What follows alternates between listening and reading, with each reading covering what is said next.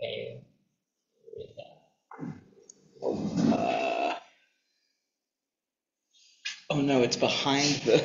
Okay, wait. Yeah. I can do this. Oh, that's fun.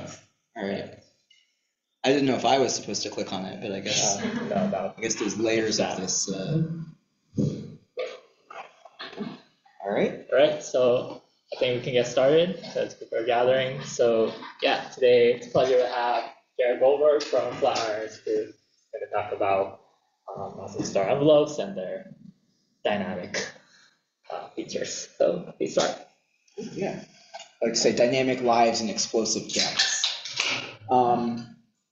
Thank you so much for having me. I'm excited to talk to all of you about some of the work that we've been doing on modeling convection in massive stars, and particularly evolved massive stars with big radii and even bigger convective bubbles.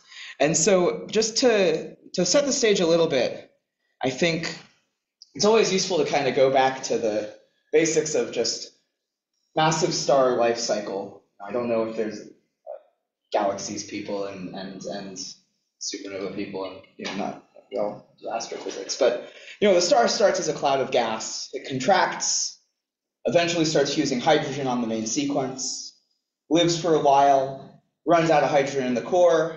It's massive enough, it starts fusing helium into carbon, carbon into oxygen, etc. Around that time, it inflates into a giant, right? Or even supergiant. The radius goes out to kind of the orbit of Jupiter even.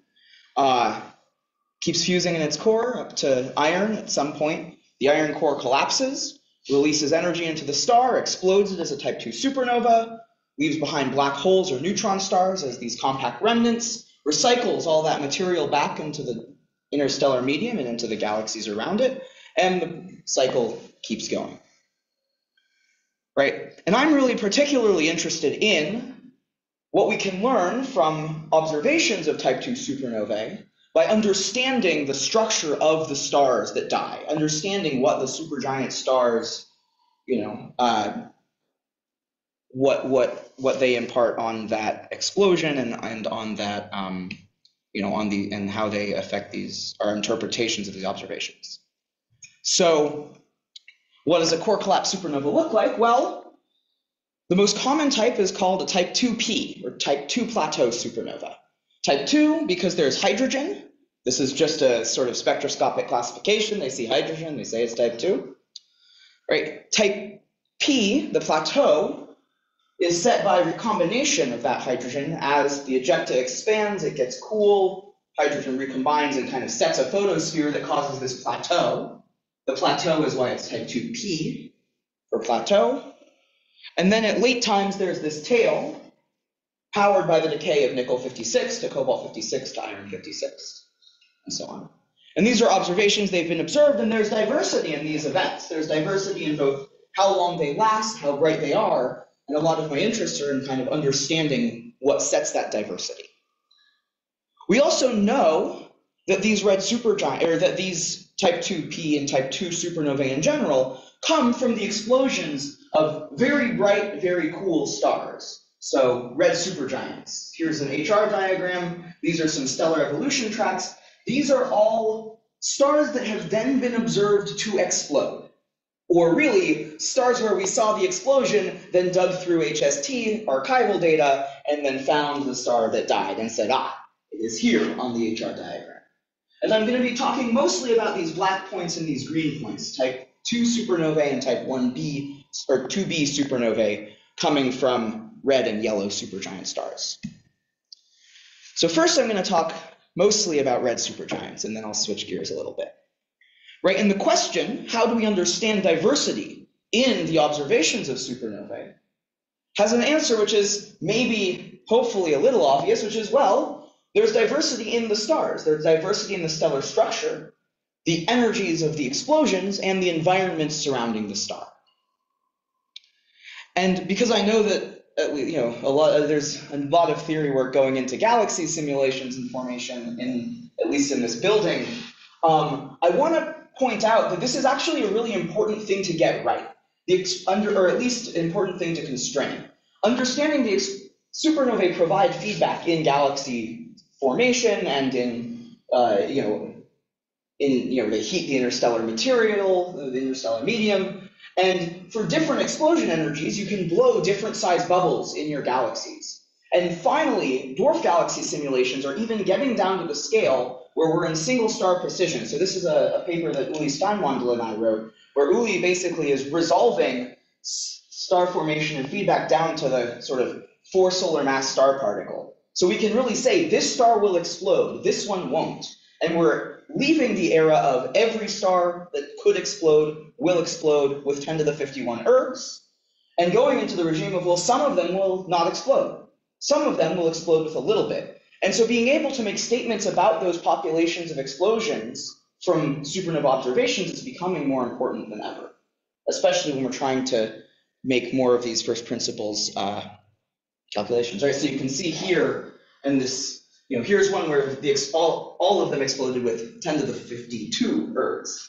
Right? They have these huge bubbles. The feedback is quenched correspondingly. Here we exploded all of them with 10 to the 50 ergs. You have all of these sort of small scale levels, and actually you get almost no hot phase of the ISM, which is interesting. There's all sorts of interesting things to happen depending on, and then here we have more realistic models of some of them explode with different energies. Anyway, so right, the big question is then, we see a supernova. How do we, we do space forensics. How do we know, we see something die, how do we know what died? How do we know what killed it? How do we know how much energy there was? What was the ejected mass? Right, and it's important to point out that it's the properties of the core of the star, deep in the star, that determine the energy of the explosion and the compact remnant. But it's the properties of the envelope of the star that really mediate and determine what you see, both when the star is alive and especially when the star explodes. Right, so the schematic we have is the iron core collapses, that's half a second. A shock takes a day to travel through this envelope that goes out to the orbit of Jupiter. It keeps expanding. Eventually it cools near the surface. You start to see deeper and deeper and deeper in, and then eventually it goes nebular. Which means that the emission is then determined basically by where is the photosphere and what was the stellar structure there. So at the very early times, you see the outer layers, right? You go from outside in. You see the hot outer layers, the shock runs through it, breaks out of that material. A little while later on that plateau, it's the hydrogen-rich envelope, the interior, that sets that plateau emission. And then, at late times, the core structure and the explosion geometry and the nickel yield are what determine that late time emission. And so another thing that we could, that we want to be able to do is say, well, we see, we want to constrain nickel nucleosynthesis, for example. If we measure the nickel tail, we want to be able to say, well, what was the explosion energy? That's another, direction that this is important from. Right, so how do these explosion properties really map onto the light curves? We can even just start thinking about this a little bit analytically, or tilde physics analytically, right? The luminosity, how bright this is just an energy divided by a time scale. We can do dimensional analysis. We say that the energy, now we'll just say one zone, all the energy is in this expanding ball, right? So this is the volume of that sphere-ish times the energy density. And the diffusion time is just how long it takes photons to escape that expanding ball, which is, the number of times a photon will scatter times the mean free path divided by the speed of light. You can cast that in terms of the mass over the density, or I should say the density over the, over the cross section or something like that. And you can work this out, and then you get basically that the luminosity goes something like the explosion energy times the radius divided by the mass. Meaning that the more energetic the explosion, the brighter. The bigger the radius, the brighter. The more mass you have, actually the fainter, because you've distributed that explosion energy among more stuff. You can do a similar calculation to get basically how long does it last. You can say something like, when does the diffusion time equal the expansion time, the time it had, the sort of, r over its expansion velocity or something like that. And that gets you, in the end, sort of two equations for the energy, the mass, and the radius. And you can do this more carefully. You can fit it to suites of numerical models. You can, this is, very crude one-zone expanding sphere, but you can do it in more detail. But ultimately, you really will get two equations with three unknowns. Well, what can you do with two equations, three unknowns? Mass, energy, radius. Right? Well, you can measure how bright it is, how long it lasts. You see a supernova, you measure how bright it is, how long it lasts. You measure how much nickel was produced, because that can be a correction to how long it lasts because you're adding extra energy from the nickel decay. And then you can invert some semi-analytic scaling laws, either ones that we did this with ones we calibrated from our numerical simulations, sort of exploding spheres. You can do this in an analytic way. But the basic idea is that you get a degeneracy, but a useful one, which is that for the same light curve with the same brightness and duration, you have sort of a relationship between, as a function of the radius, what ejectomasses with what explosion energies can get you a light curve like that. So for a given brightness and duration, the more mass you have, you need more explosion energy and a smaller radius to get the same light curve as a smaller ejectomass with a bigger radius and lower explosion energy.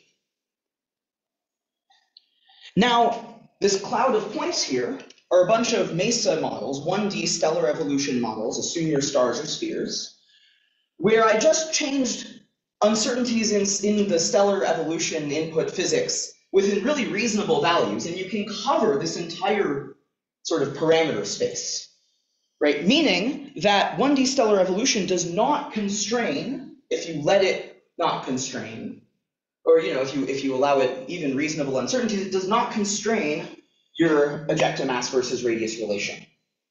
So there are a lot of people who are blowing up stars and using grids, and one thing to warn about is that when you pick a grid of stellar evolution models and you're trying to reproduce light curves, if you pick your grid that's sort of very narrow in the actual parameter space controlling the light curves, you will find a solution. So these are 4 models of the sort of 6 models on one commonly used grid that come from the Kepler set. And they will find a solution consistent with the light curve. But there's not a guarantee that that's the right solution, where it could be more massive, more compact. Right? And this is something to worry about. Actually, the power of this grid that I'm showing is not in its, for those of you that know Takashi Moriya's 2023 200,000 light curve grid, the power of that grid is actually not in its progenitor sampling, but in its circumstellar material properties. So if you want to know how to use that grid well and what it's good for, I have lots of thoughts, and we can talk about that too. Right? So, and we can verify this, right? We can take models at different radii, explode them with different, with the prescribed energies, and they all get great matches to the light curve. Right? Maybe chi-squared will tell you that one of these is better, but I don't think that you can. And the other thing to know is that people have tried to close this system of equations with a plateau velocity, but because the plateau velocity is a standard candle with the luminosity, it doesn't actually close the system of equations. You don't actually get that closure, right? If you match it on the plateau, the luminosity, you get the velocity. It's why some people are trying to use type 2Ps as a standard candle, because of the luminosity and velocity. But if you have a progenitor radius measurement, which we did for this case was 2017 EAW, then you actually can constrain the explosion energy and the ejectomass. And if not, you sort of get these bands of what's plausible, which is still useful. The other thing to notice is that at very early times, the velocities are just probing the outermost stuff. And so at the very early times, actually, you do have another lever where you might be able to close this system to equations 3 unknowns. Well, now we might be able to get a third constraint.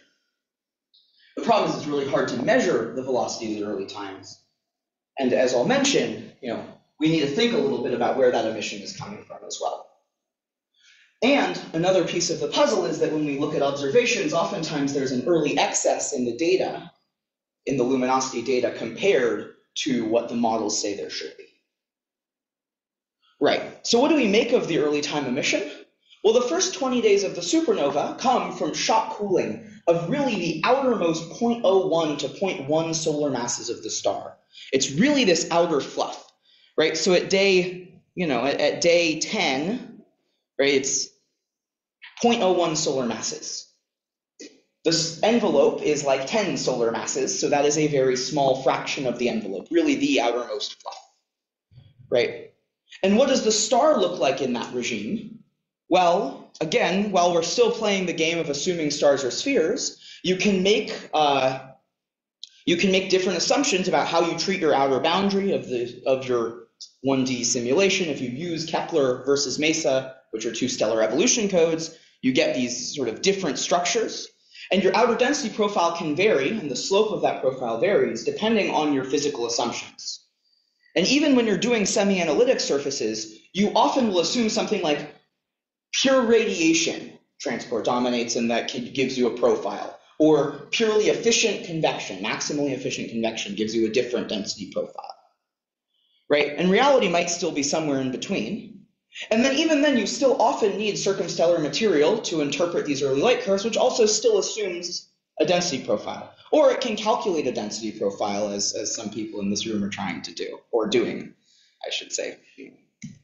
And this then impacts the early light curves. So when you explode the Kepler models versus the MESA models, you get sort of morphologically different early light curves because of this, which can be understood, but we want to. And these are spherical cows, right? So it's useful to ask, well, what do we expect the surfaces of these stars to look like when we think about them in more 3D of a way? And just to say it out loud, the envelopes of red supergiant stars and of these stars that these explosions happen in are fully convective. So you have from near the core all the way out to the orbit of Jupiter, say, that's where the surface of the star is.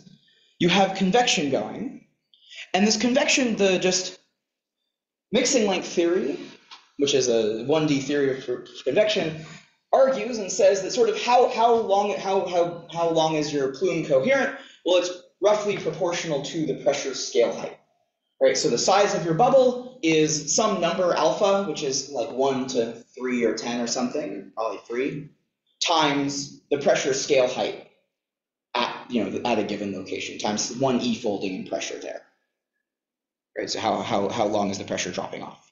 So in the sun, we see at the surface of the sun, we see this beautiful large-scale convection, right? Each one of these plumes, this is actual data from the Daniel K. Inouye Solar Telescope. Each one of these plumes is the size of the United States state of Texas, right? That's huge. But H over R, the pressure scale height divided by the radius of the star, is actually a pretty small number at the surface of the star. It's a thin layer, and so the bubbles are correspondingly small, right? And so you have 1 million of these things tiled across the surface of the sun, and really the sun is more or less a spherical cow,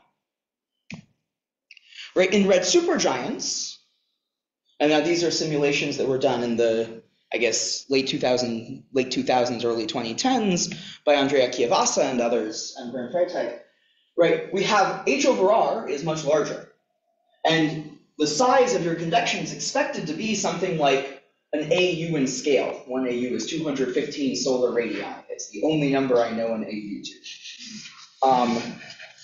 Right? And so, while the sun is approximately spherical, I'm still showing a cartoon because it's a simulation, but the cow has ears and horns and other interesting features.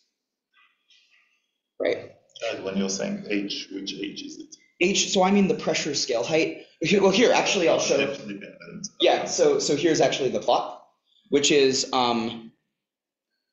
so these now are MESA models. These are 1D, assume the star is a sphere, but I've changed the mixing length alpha, so I've changed how many scale heights you assume convection is coherent over, basically. So Ren, to answer your question, H over R is this middle panel locally. I'm sort of saying kind of near the mid-radial coordinate or something like that, something characteristic of the flow. Because it's true that the pressure scale height drops as you get closer and closer to the surface. But if the motions are coherent down here over long length scales, you have this fluid motion that is still coherent, and the mixing length condition is a condition on acceleration rather than velocity. So you still have some stuff that is flowing. Great. So you expect kind of the coherence length to be something like an average-ish of the envelope H over, of the envelope pressure scale plate, more or less. Right, so as it turns out, what you assume about that alpha really affect the radius. So one of the ways that I was able to get so much diversity in my stars was by changing the mixing length from kind of 1 to 4. And those are all, people are using 1, people are using 4, and you can get a huge variation. The best thing to do is kind of to calibrate to numerical simulations or observations. That ends up getting a number that's more like 3. Right, the other thing is that the pressure scale height is a significant fraction of the radius. And even as you go farther and farther out, it can still be, 1 to 10% of the stellar radius, even towards the very outer layers. And radiation and gas pressure are both important to the pressure support. Right, so you have this turbulent medium where photons are also even just contributing to its hydrostatic support. And the envelope is very massive and loosely bound. So to explore this further, one is we wanted to just study the properties of convection. I'm not going to talk so much about that. We made some 3D simulations of red supergiants. This is with Athena++, with a collaborator Yanfei Zhang and also Lars Bilson at KITP. And we see these really large scale coherent flows going from basically the surface all the way down into where our inner boundary is. The steady state envelopes have these kind of transonic convective velocities. So near the surface, it's the flow is moving at or near the sound speed, and they're coherent for a few hundred days. So in the second that the core takes to collapse and the 1 day that the shock wave will travel through the star, any one of these times is kind of frozen in. Right? It's sonic, and the shock will be very supersonic. So a hierarchy of timescales. You shouldn't be that surprised by that. The inner boundary is not at the core. The inner boundary is not at the core, no. It's computationally incredibly difficult to move the inner boundary in much further. The deeper you put your inner boundary, the shorter and shorter time steps you need to take to resolve it. Yeah, so that is one sort of limitation, is our inner boundary is kind of in the middle of the envelope, or at a few hundred solar radii. The envelope is at 1,000. So what fraction of that, of the radius of the star? This is about, so for this simulation I'm showing, it's about 1/3. Yeah, the other one, it's about half. Is that in distance or mass? In distance. It's in distance, so the mass outside here is not negligible. There's maybe a few solar masses outside here and 10-ish solar masses inside here. Yeah. And actually, one of just a fun little aside is that the first time we tried it, we didn't include the spherical gravity of the envelope mass above that core.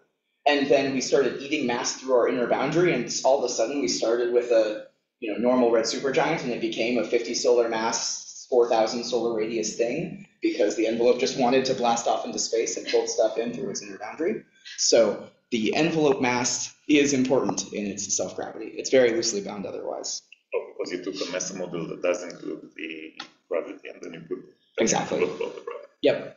Well, so all of this is a bit of stellar engineering, in that when you take the MESA model, you really use that to sort of flavor the inner boundary, and then you wait for this to run until it reaches some kind of convective steady state. Do your best to see, make sure that at least the region you want to analyze is in a steady state, and go from there.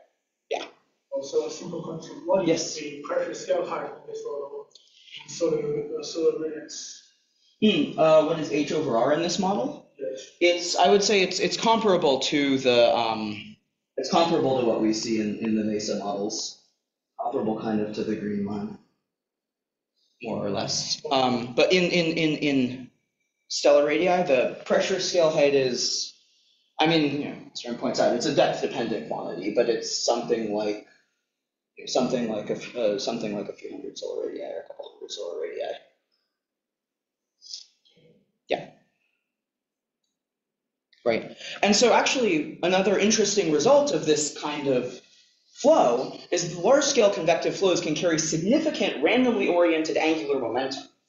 So actually in the case so this is work also by Elliot Quadrant, Andrea Antoni, others, that sort of has quantified this. We've quantified this in our models as well. But the punchline is basically, in the event that this big envelope does try to directly collapse into a black hole, the supernova mechanism does not succeed in exploding, you have these really large-scale flows with random angular momentum, that the net of that angular momentum in the envelope may be zero, but as they accrete onto the central object, that can cause basically a sort of angular momentum-driven transient, almost like a jittering jets type of thing that will be this sort of accretion powered transient that can look sort of like a luminous red nova or some other thing. And there's other observational implications or tests of the large scale convection in this stellar convection. So one of them is that if you have a few plumes and you can constrain the photocenter of your star to better than the radius of the star, which sounds crazy, but actually Gaia can kind of do it, or at least potentially do it. Gaia, for a lot of these stars, has their photocenter constrained even better than the radius of their star. Then you would actually see a sort of jitter in this photocenter corresponding to these convective motions. And this is argued as to whether or not Gaia itself can do it. Might be dominated by Gaia systematics. Chris Pachanek has a paper on that. But even just conceptually, this is a really interesting outcome. Another outcome is that actually you might even mistake sort of some upwellings, large-scale upwellings and large-scale downwellings for what look like a dipole rotational velocity. And so at current ALMA resolution, if you took a non-rotating simulation of the star Betelgeuse or something kind of like Betelgeuse, you would see, well, here this stuff looks like it's moving outwards, this stuff looks like it's moving inwards, you squint, you get that, and then this looks like a dipole. So you would say, well, it must be rotating really fast. And that's actually one of the reasons some people think Betelgeuse was a merger, or something like that. It's hard to do because Betelgeuse is also a runaway star, and we see it has a bow shock, so that would suggest it was probably an accretor. But its companion eventually disappeared or died and it ran away. But a lot of the argument for that is actually that at the surface it looks like it's rotating far too fast to just be a normal supergiant. But it's possible that some of those inferences are actually just contaminated by this large-scale convection. And one way to do better is to, if you can resolve something that looks more like that with better better resolution in next generation, almost like detectors or something, you actually could start to place better constraints. The current outcome, you can just wait a bit and see if the orientation changes. Exactly, yeah. So that was I think one thing they proposed to do in this paper too, is you wait a bit, you see if the orientation changes.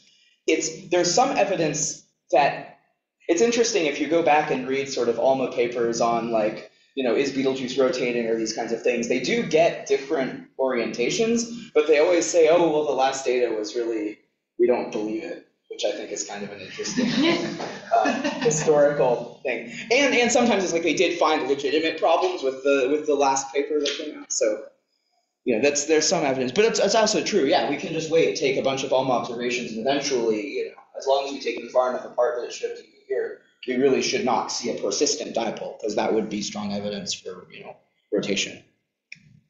And the other thing is that you do get some of this just manifests itself in stochastic variability on a time scale of the convective overturn time. So these are just light curves from our simulations, and you can see sort of these modulations that this one's purely stochastic, this one maybe has some quasi-periodic behavior under it, but there is this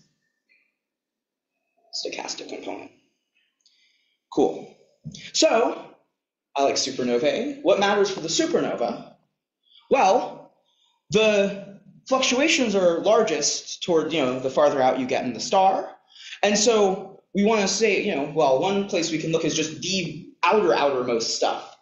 And to look at, therefore, the earliest times in the supernova, the shock breakout.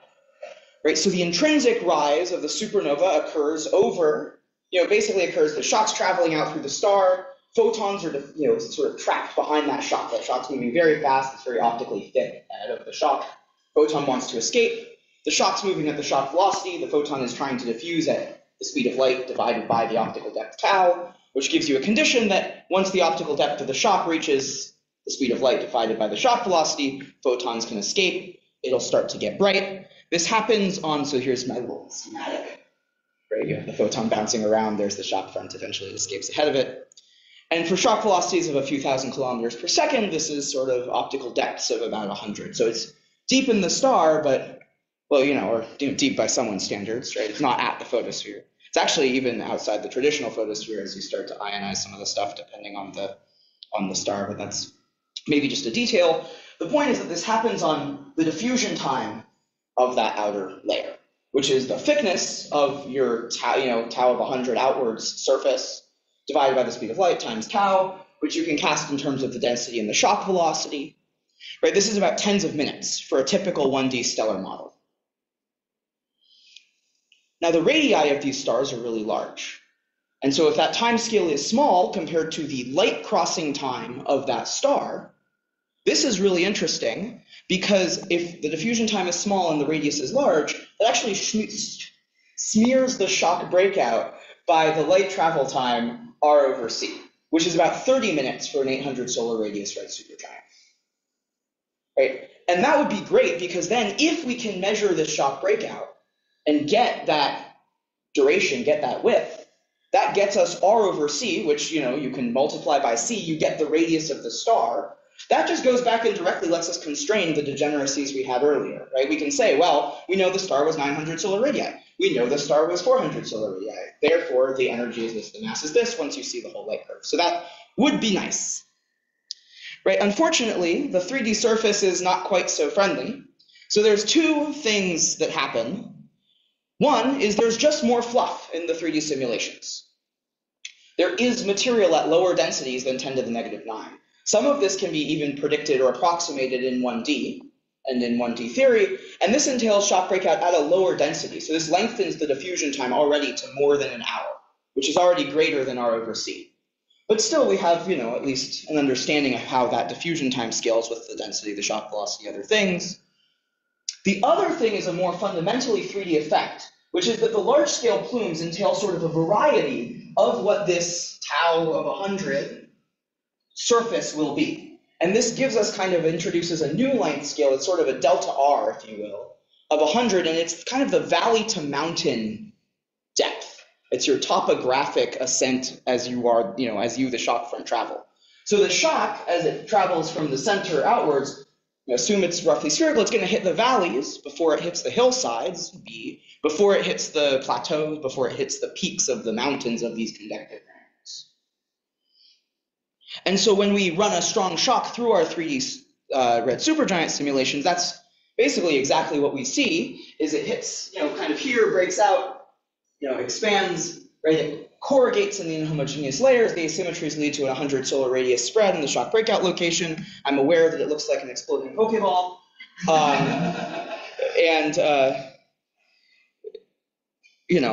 That's, yeah, so you can kind of see that here. Here's another visualization that was done by the professional team at NASA, mostly working with Young Fei. Actually kind of like, I think the other one does a different job visualizing it, but you sort of see this is our maximally asymmetric model. So really there's one big valley that it hits first. It gets bright. So this is the radiation energy density. Here's the pressure, here's the velocities, and here's the density. But you kind of see this structure as it goes out. Maybe I'll show that one more time. Right, so it sort of breaks out there, it's breaking out here, it starts to break out. These are kind of the valleys. It also interesting, well, I'll show that in a moment. It also interestingly, like the stuff in the valleys kind of gets almost umbrella flipping inverted, so that stuff shoots out a little bit faster than the stuff when it hits the mountain. So it gets an interesting, sort of topographical inversion, which I'll mention. Right, so then what does this do to the shock breakout? Well, in a 1D model where you kind of truncate the photosphere at the photosphere of the star, of the underlying star, well, you get this, nice R over C smearing that you can use to tell me this is an 800 solar radius red supergiant. When you take the 1D average of the 3D model, which includes this lower density material, you blow that up, you get the red dashed line, which is kind of somewhere in between the black line, which I'll mention.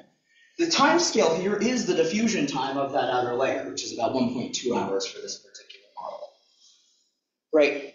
However, for the 3D model, this is now, we're going to look here. To the left is the temperature of the fastest moving material. This is kind of like a topography map where if it's dark, it's been cooling a little bit. This is now the flux. There might look like a smudge on the screen at kind of near point A. That's not a coincidence. This is basically you put your eyeball to the photosphere.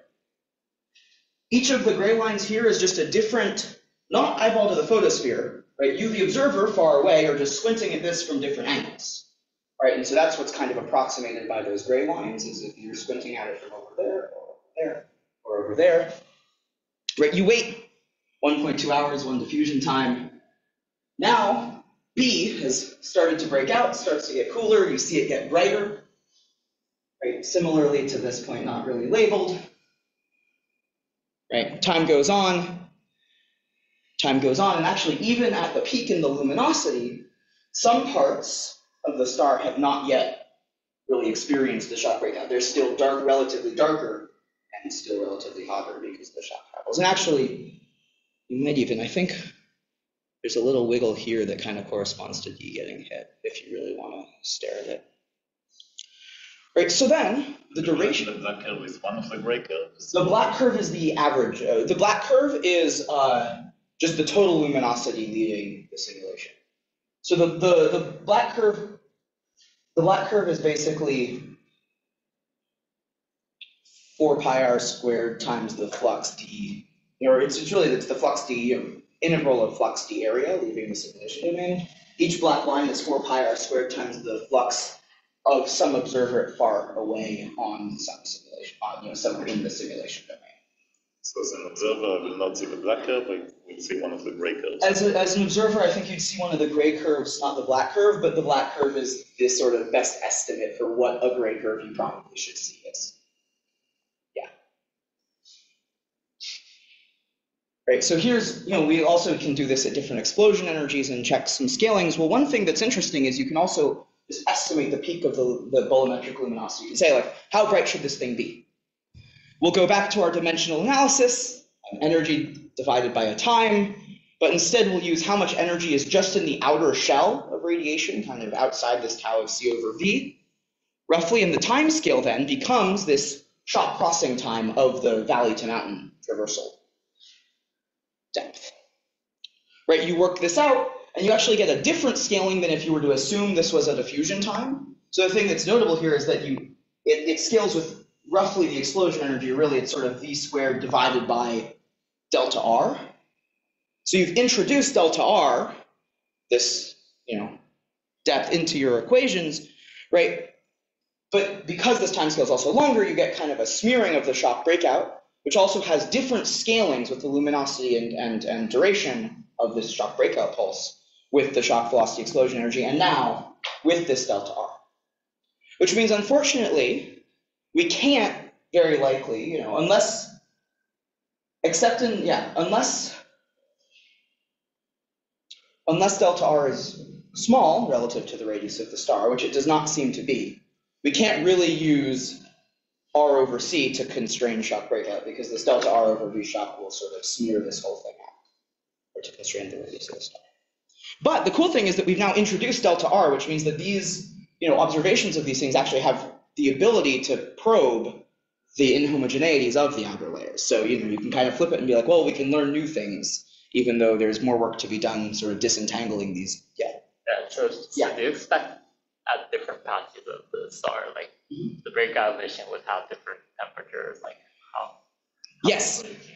Yeah, that's exactly it's a great question. So one of the predictions then is that when you have, so you're observer far away, you see near the shock breakout peak, you see, some of the stuff that has just undergone shock breakout, some of the stuff that is currently undergoing shock breakout, some will be very hot, some will be cooler, all of that's kind of contributing to the luminosity. You would expect a smearing of the early SED from this. And if we want to convert from these kind of gray calculations, or if we want to convert from these kinds of observables to something that like ULTRASAT will see or UVEX will see or something in an actual telescope band, you want to get the SED right. I think there's more work to be done there. So this is very preliminary results. Athena++, the code we use, can now do multi-group radiation transport. And we do see a bit of a smearing of this SED, but I think that take this very much with a pile of salt at this point. I think the hardest thing there is actually just getting realistic opacities getting good multi-group opacities, as many of you are nodding along, is very hard. Nothing is really well tested against each other, and then even putting it in a readable format is a bit of a pain. So there's, that is to say, it's a great question. It's important to be thinking about, and if people have ways of estimating, analytically what we might even expect, that would be awesome to chat. I also want to talk a bit about, I want to talk a bit about also like coupling this stuff to the environment. So one of the cool things that we're starting to see people are now simulating supernova remnants as well, with kind of parameterized inhomogeneities and things. And one of the things they're finding is that sort of strong, this large scale, like external near surface clumping seems to be needed to explain the sort of spatial power spectrum of supernova remnants. And what I have to add here, this is from Sohan Mandal's 2023 paper with Abby Poland and Paul Duffel and others, that we see some of this clumping just ab initio in the 3D envelope simulations. And then just the thing to point out, just as a almost point of conversation more than anything, is just when we run the shot through it, it's the stuff in the valley, ends up getting ahead of it, and we get light scale, sort of a spatial correlation scale that tracks what the surface was, but the topography changes and inverts, and so it's an interesting thing. The other thing is that when this, in this large scale convection, if you manage to do sort of a pre-supernova outburst scenario, you dump a bunch of energy at the base of the envelope. People are using this to explain that early excess, for example, Daiichi. If you dump it in the 3D convective envelope, you can actually bring more material from inside the star outward. And so this is like a histogram of, on your left, there's a 3D explosion. On your right, there's a 1D version of it. This is a paper by Ben Zhang with Dan Casey and Lars Bildston. It asks just like, where did the stuff come from? In 1D, it comes all from near the surface because there's no other channels for anything else. And in a 3D, you can sort of drag stuff through the underdense channels. Right? And it also leads to a more naturally asymmetric, clumpier structure for any outbursty CSM. The other thing is that if these stars are pulsating, then dust formation scenario, some sort of Betelgeuse-like dimming type event, then the convection also mediates the timescales for dissipation and settling of some of these things. So if you have, oscillations, and then, you can sort of say, how many convective overturn times will you get before these oscillations return to what their underlying normal state. All right, I don't have a ton of time. I want to mention also, actually, what I've been thinking about a lot recently is more moving away from red supergiants, thinking also about yellow supergiants. So if you have a star towards the end of its life, we see type 2b supernovae. There's kind of a continuum. The more mass you lose, the less hydrogen you have to recombine that gives you a plateau. So the more you can just sort of see through it immediately. And there's this population of supernovae that are 2b's that also look like they came from yellower progenitors. And the idea there is that you have a low mass extended envelope. So now instead of being 10 solar masses in your envelope, it's kind of like 0.1 solar masses on top of a 9 solar mass core. This is a really interesting regime because it's very low density, but it still should be convective, meaning, and so a lot of, radiation can carry a lot of the flux, convection can carry a lot of the flux, and it gets to be this messy thing. And when we do this in 1D, you basically need some stellar engineering solution. Right, here's your stars. This is work that Ayana Mann, an undergraduate who worked with me last summer, did. And she'll be on the job market, or at least the what's it called, grad school market in the fall. So look out for her applications and work. But one of the things that you find is you basically strip more and more material, you get yellower and yellower, and you can make sort of a relation between the total mass of hydrogen in the star and the radius of the star. But it turns out that what you assume about the density profile of that stuff, or really what you assume about your stellar engineering, when I say stellar engineering, I mean like how you treat convection in 1D, how you do mixing length theory to do convection in 1D, what you do with the superadiabatic excess at the surface. Every code has a way of, these stars want to blow themselves apart. Every code has a trick to stop them from doing that. Those tricks can cause sort of factor of 2 to 10 differences in both the recovered mass in the envelope for a given radius and for a given luminosity, which is tracked by the core.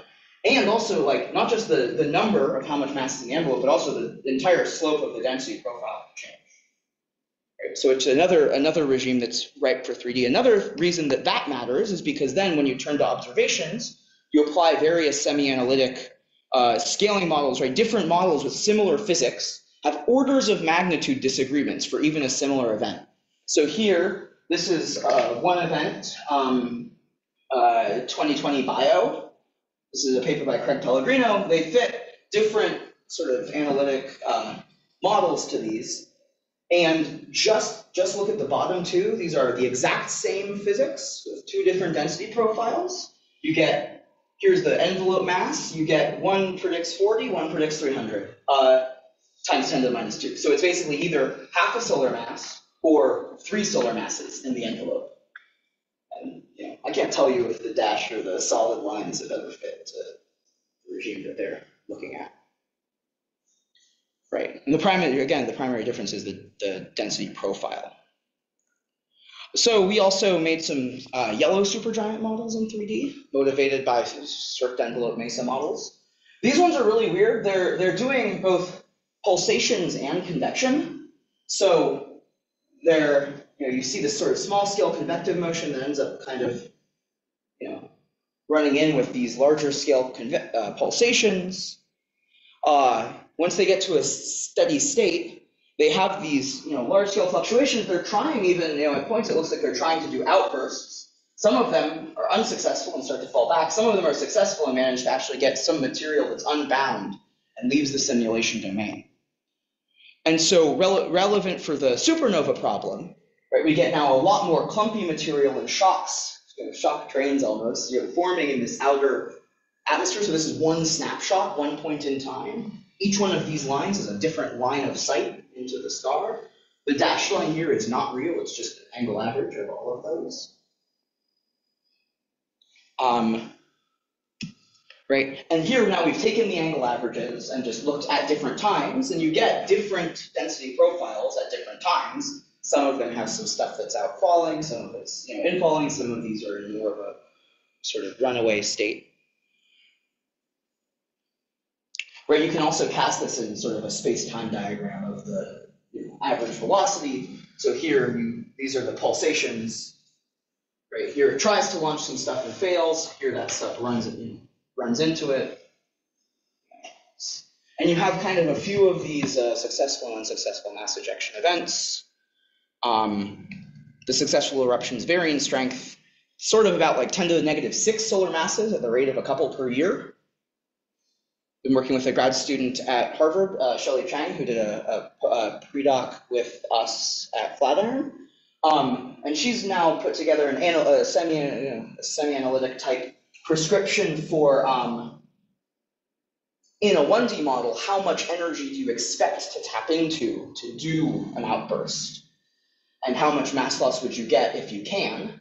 And we put the 3D model in this part of the HR diagram that she got, and we got actually really good agreement, which was kind of a nice resultant thing to see.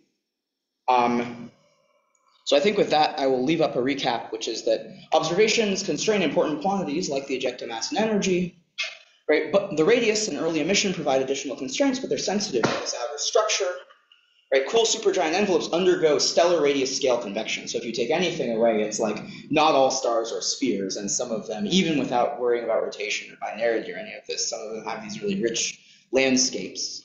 And in, you know, the yellow supergiants, we even see this convection and pulsations with these clumpy winds and failed ejections.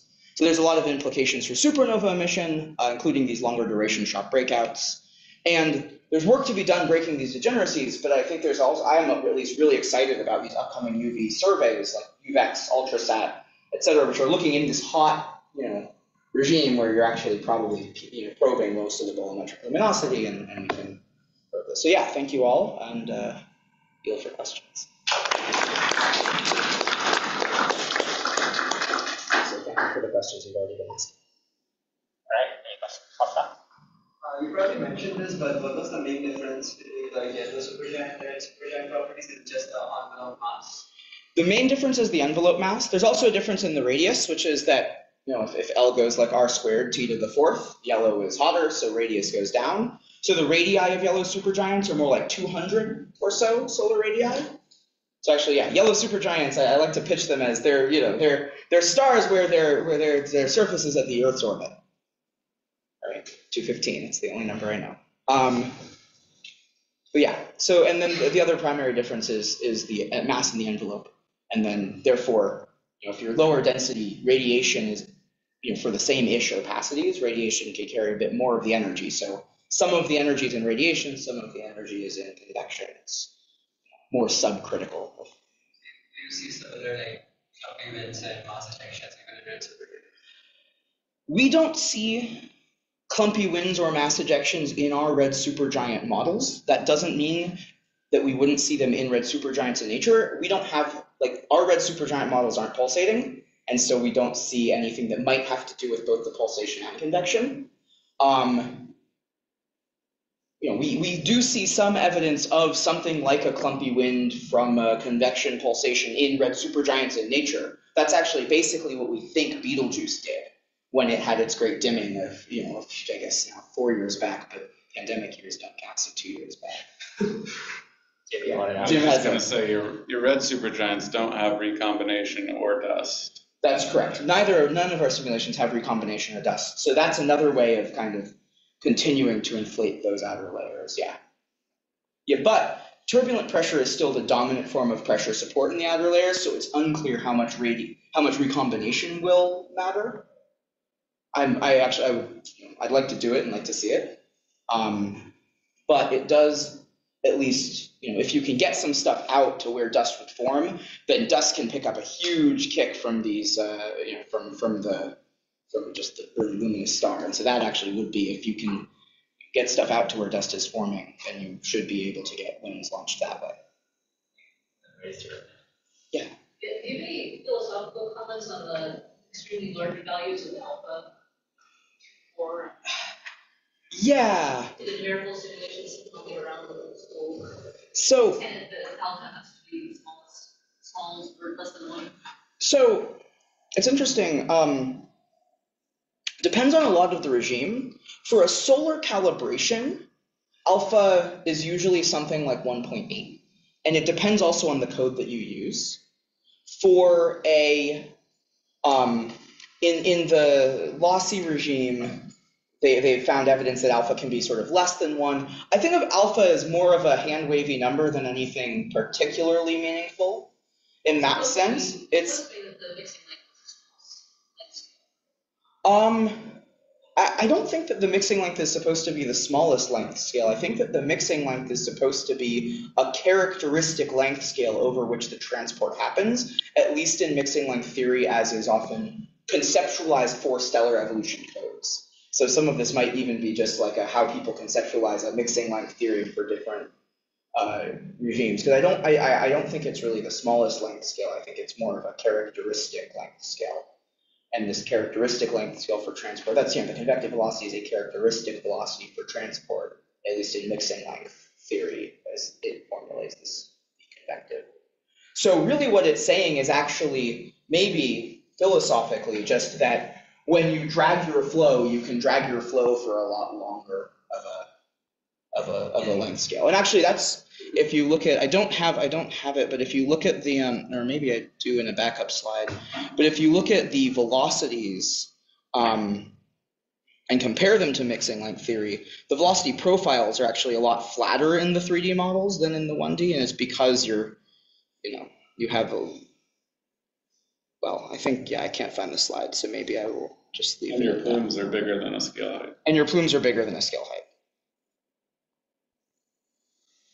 Yeah.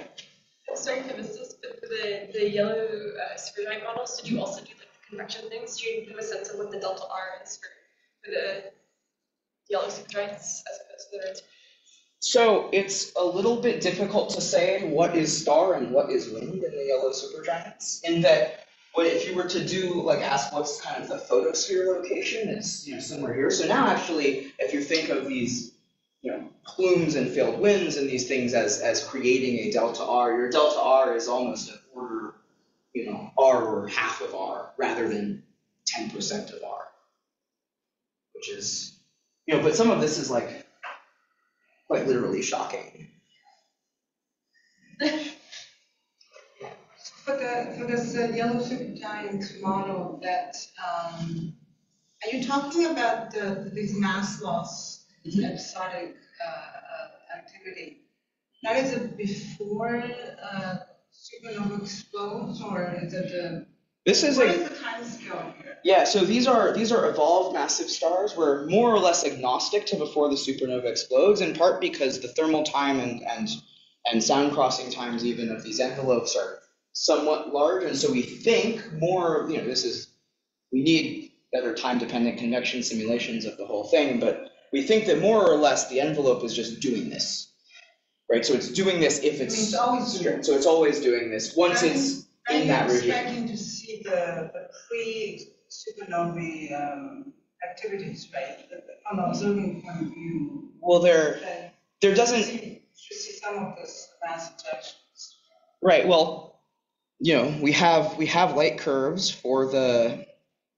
There's a backup slide. We have light curves for the yellow supergiants, and this is just sort of one of the light curves for one of our models as to what it's going to do, and it is showing some interesting kind of oscillatory behavior on the time scale of the pulsation, which is of order the dynamical time at the surface of the star. Some of these are probably related to the outburst. You take the power spectrum, you get that. But this is all, there's not a lot that's been looking into yellow supergiant pulsations on 20-day timescales, so I'm not certain how realistic this light curve is. Yeah, Jim? Can you go to the final plot you showed of Shelley's results? You went through that really quick. Oh, yeah. I wonder if you could explain it a little more. Sure. So basically, what Shelley did was in 1D models, you can say, well, how much energy do you tap into? So there's a few. I'm not going to get into exactly what's causing the successful and failed outbursts if it's sort of extra radiation energy that gets imparted into kinetic energy of the stuff. I think that some of that is actually just, I still have to, I'm in the process of diagnosing exactly why these are doing what they're doing. That's one of the frustrations of the 3D work, is diagnose why everything's doing what it's doing. But in the 1D models, basically she calculates how much excess energy you have in the regions that are locally very high opacity. So locally, the Eddington luminosity is lower, and locally, the luminosity is greater than the Eddington luminosity. So you can say, well, how much energy is there to launch some stuff? You can say, how much mass is there in that stuff? And you can say, roughly assume it's kind of a dynamical time scale that this gets launched over, as mediated by the by the surface gravity. You can play around with that number, but that basically gets you an m dot. You can feed that back into the stellar evolution as well, or you can just kind of quantify that, and you can put a fudge factor and just either calibrate it or maybe the agreement is good because we picked the right fudge factor. Or, maybe we want to calibrate our fudge factors to more of these 3D simulations as we get more in different parts of the HR diagram as well. Yeah. I should say it out loud. It takes, an hour or a few hours to run a star in 1D on a laptop, and it takes a few months to run part of a star in 3D on a supercomputer. So for population level statements or scaling or things, it's great to do as much in 1D as you can. Yes? So there are lots of observed resolved red supergiants in nearby galaxies. Does how they're distributed as a function of color in this plot kind of constrain what the radii should be when they explode? Yeah, yes, so I've been. So that depends. I want to say yes, but it does depend on what they do at the very, very end of their life. So if at the very, very end of their life, they start to inflate or they do eruptive things, then maybe there's some reason to think that the populations of resolved red supergiants in LMC, SMC, M31, all the nearby galaxies and satellites, like and even the galactic ones. There's a reason to think that they're representative of a population of red supergiants, but not the ones that are just about to die. Then, maybe we can't do something. But I actually do think that, like, the radius distribution of them is probably a decent prior on what the progenitor radius distribution of 2Ps is broadly. Now, that depends also on, like, which ones explode and which ones don't. There are some people who want to argue that some will, that maybe the high mass ones will never explode. Some people want to say, oh no, only the high mass ones explode. There's a big valley where we used to think was the peak in the explosion distribution. It's like a lot of Adam Burroughs' new stuff is they're exploding things that used to never explode, and they're not exploding things that used to explode. So, that's one of the reasons that I just like chop out the core, put a bomb in it, and call it a day when I'm doing these things. But yeah. I have a quick question about the slide before. Yeah, of course. So this one? Or with the density profile of the else for that. Oh yeah, that one. So it seems like the effective temperature of the star might change quite a bit. So the convective turn over time, and is that consistent with what the through?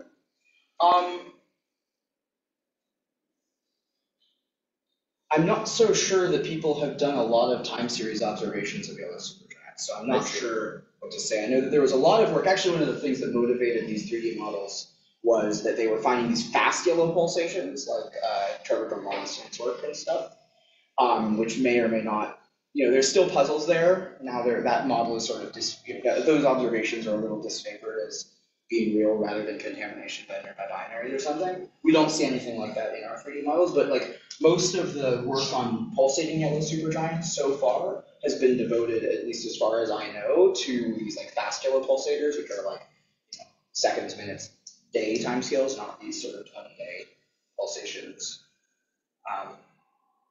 So I'd be curious, actually.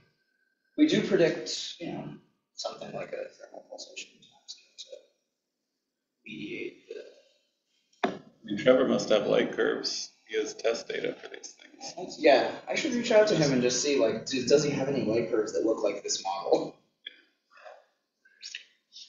Yeah. So, we're at the hour. So, any other questions from here or from Zoom? If not, let's thank Jared again.